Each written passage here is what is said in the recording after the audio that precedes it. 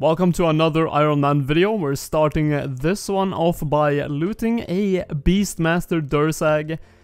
It would be very nice to get a codex.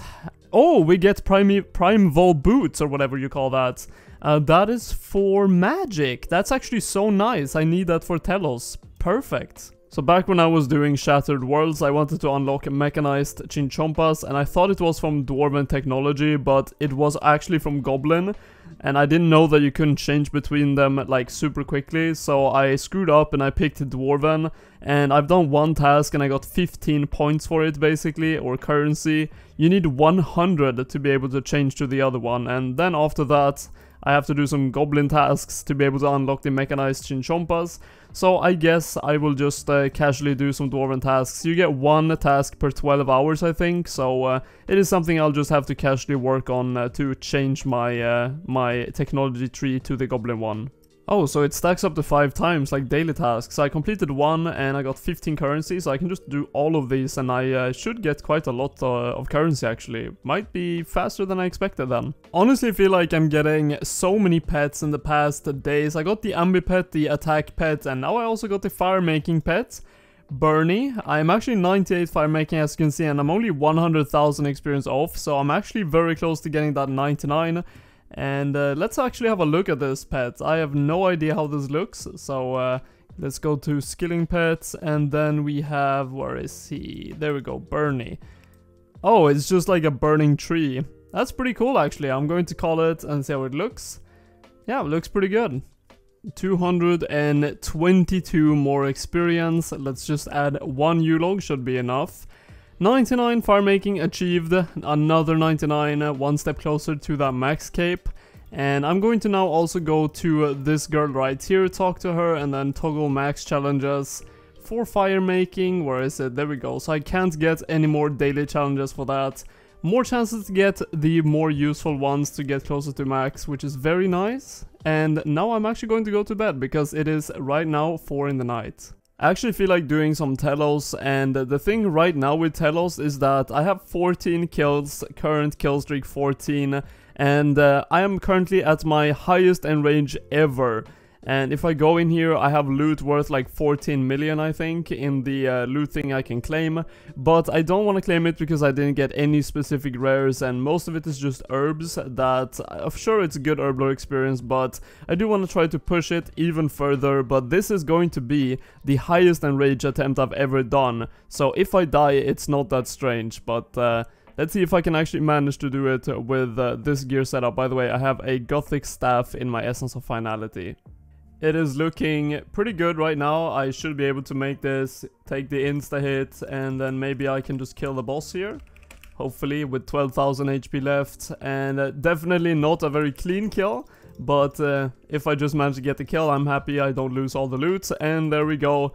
That is now a 150% enrage record for me, which is probably not very impressive to most of you, but to me it is, because I have pretty much recently started doing this. And I get black dragon hides. Why do I have, so I get loot instantly? I don't want to have that. It's more interesting to get it on the roll.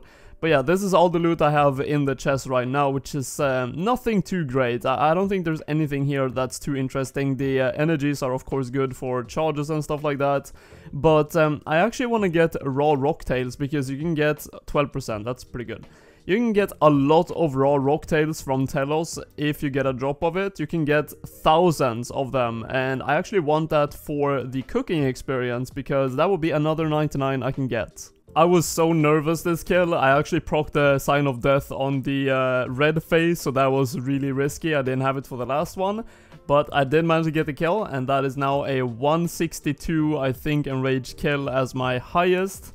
Getting closer to that 200%, not 100%, 200%. Let's see what we get from this one. And now it's actually going to spin, so the loot is going to be dragon arrow tips, no rocktails, 3.4k of them. That is a good fletching experience, honestly. It's like, these give the same experience as broad arrow tips, by the way, or broad arrows. So yeah, that's basically 3,400 broads. Regardless of how this goes, which is probably going to be a death, unfortunately, I procced the sign of death in the red phase again. This will definitely be the last kill I'm going to be doing on this streak, but let's see what happens. And it is a death. I screwed up a wholesale invader, and that's how it goes when you haven't done the boss for a very long time. But regardless, the loot was not, as you could see earlier, that insane. I think you keep some loot when you've done a big kill streak, so let's see what I kept. I don't mean that 15 kill streak is something insane, but of course it was my record, so let's see what we keep. We keep, oh my god, really? I only lost like 20% maybe of all the loot, so that wasn't even risky at all. Awesome, let's just bank all of that, and wow, I did not expect that actually. I do want to see if I can get some rocktail drops though, so I'm just going to go from 0% on rage, and unless I get something interesting or rocktails, I'm not going to show the loot really. Don't want to spam clips, but yeah, just the first one. That is actually a good drop for 0% enraged. I guess it's kind of a milestone, 50 Telos kills, and the loot for that is going to be even more herbs. I'm getting so many herbs on this. By the way, I actually died on the second kill. Yep, I just spaced out. Guess I can show you guys the 100% enraged kills. This is now over 100%, and let's see what the loot is going to be. Some talismans, not very good, and we're at 5.5 million now and 104% enrage. Would be nice to get some rocktails now. Let's see what we get. And we get, I've actually been getting a lot of energies. Let's see how many that is. 4k total. Yeah, it's pretty good. Look at that. Could have been the dormant Saros god sword. Of course, that's not how it works, but yeah, 128% enrage. Oh my god, that is a good fletching experience. I actually don't have an aura, and I'm getting into the higher enrages now, so I'm just going to take a break from Telos. I'll get back to it later probably, but what I haven't done on my account yet is actually make a spring cleaner, and it is so useful when doing Slayer or any really type of PVMing, because it can like auto-alch items, and I think you can also choose to automatically disassemble items when they drop. I think you get like different options, but you have to upgrade it, and I'm making tight springs to be able to upgrade it now. I actually just made it as well, so if we finish this one, and then I can upgrade it here, and then I guess I'll just use 600, and it is now upgraded to 3000, but oh, it's okay, so twice upgraded. And I'm not sure exactly how you use this. I think salvage, high alch mode, or disassembly mode. So I guess if you use high alch mode, it is going to take one charge maybe every single time you proc that alch. I'm not sure how it works, but I guess I'll understand it the more I use it. A quick update on how it's going with my technology to make the mechanized chinchompas. Well, I swapped to goblin technology now, and I'm going to be buying the chinchompa thing, and that's really all I care about right now. So I should be able to go to this bench right here and unlock the mechanized chinchompas, which are going to be super nice to try out in the Shattered Worlds, which I'm going to be using an Ascension crossbow with Aftershock as the perk. So let's have a look at what you actually need to make these. It is red chinchompas, so I actually have to go and hunt some of those now. And then plated parts I have so many of, same with connector parts, and living components I have so many of as well. So really all I have to do is get red chinchompas, and then after that, when I have a bunch of them, I'm going to show you guys why these are so overpowered on cleave. By no means do I have the perfect mechanized chinchompa setup, neither in abilities or aura or whatever. I'm just using a vampirism aura and the full anima core set, with an Ascension crossbow as my offhand with the Aftershock perk. But how they work is, if the monsters are stacked enough, which they have to be pretty stacked for it to work. So look at these, for example, I can just use a snapshot and they all die. It just cleaves all of the monsters that are stacked in a pile. But for example, on packs like these that are way more spread out, they are a bit harder to use, and sometimes the mobs do so much damage in these packs, and you can't really cleave more than like 1 or 2 enemies, that you just don't really get the value that you want out of them, and you take way too much damage for the damage you can output. But as you can see, in some cases as well, the cleave is just incredible. For example, on these orcs that are in front of me now, they are all melee. None of them are casters, so you can just stack them up super easily and run through worlds like this. So if I run here and I stack them up all in a pile and I use like a threshold ability, you can see how much damage I'm doing to these, and that is just so insanely strong. And in moments like, for example, this in another world, you can stack up all the crest bots, for example, or whatever monsters you have that all do melee attacks on you mostly. There's only like one major there, I think, or two. And I can stack them all in a pile, use like just a few abilities, and they're all instantly dead. No bombardment, no greater ricochet or anything. That's the true strength of the mechanized chinchompas, but if the mobs are not stacked, it is not that good.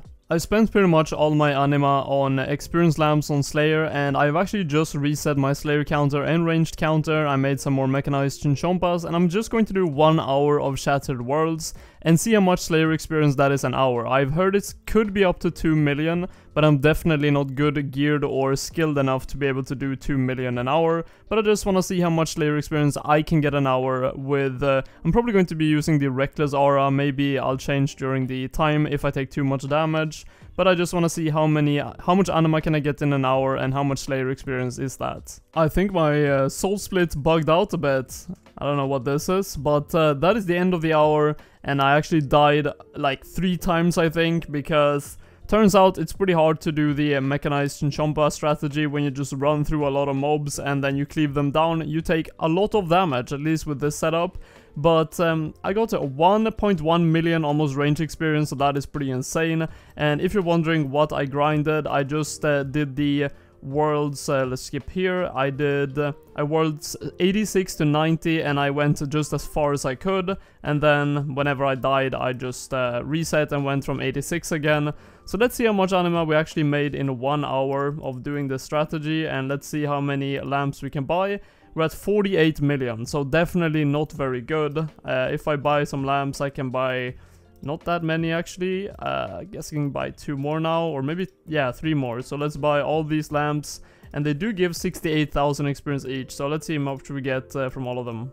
Last one, and it is 550,000 experience in a bad hour, I would say. I think my peak maybe would be like 800,000 if I didn't die at all, and I got some pretty good worlds. Of course, I do think that 200,000 is very doable. I've seen some people do this super smooth, and if I was good enough, I could definitely do it. But still, 550,000 Slayer experience and 1.1 million ranged, even if you're not very good at it, is not that bad Slayer experience. I forgot my essence of finality, but I guess I still managed to get the kill, and we get some battle staves, not really what I wanted. But at this end range, I'm just going to claim the loot right now, and I'm going to reset it. I just want to farm some rocktails at this point. Oh, 202 rocktails. That's at least a rocktail drop. First one I've seen in a long time. Guys, I'm actually over 100% enraged again, and I only got that one single rocktail drop. And I've actually done, as you can see in the chat, 70 telos overall, and of course the 162 record that we got in this video. And I've only got, I think, 1 or 2 rocktail drops overall, making it like 1 in 35 for me at the moment. So obviously farming telos for just rocktails, turns out it is probably not the best idea. But if you do casually telos now and then, you're going to get a lot of rocktails over time. Especially when you get to those higher enrages and kill streaks, you can get up to like thousands of rocktails in one single drop. And that is obviously what you want to be able to reach.